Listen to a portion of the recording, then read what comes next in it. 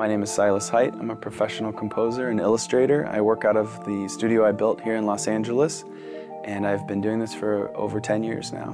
Before I finished college, I came out to Los Angeles, and my Uncle Mark owns a studio, and they score films, television shows, commercials, video games, that kind of stuff. And I was like, just give me a shot. Just give me a chance to prove myself. He's like, okay.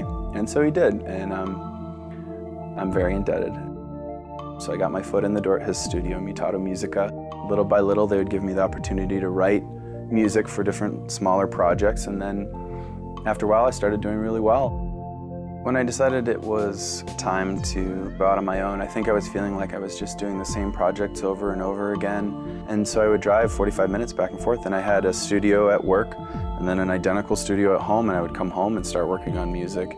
And at some point I realized I just needed to cut out the drive and be done with it. And so I went freelance, built a studio at home. Part of the reason I became a freelance composer is so I could spend more time doing songwriting, and I often write songs with bands that I'm in and with other people, and we release records and play shows, and that's a huge part of being a musician that I think I was missing out on before when I was strictly doing just composing for clients.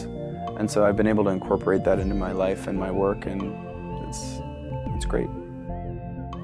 I think my work on commercials and scores has definitely influenced my songwriting in that it's really driven home the point of being clear with your musical message. And I think it made me think about the economy of any sort of creation, that all the parts are there for a reason. And I've sort of expanded that thought to songwriting and to art and things like that. I think the similarities between creating art and music lie within creating a complete composition.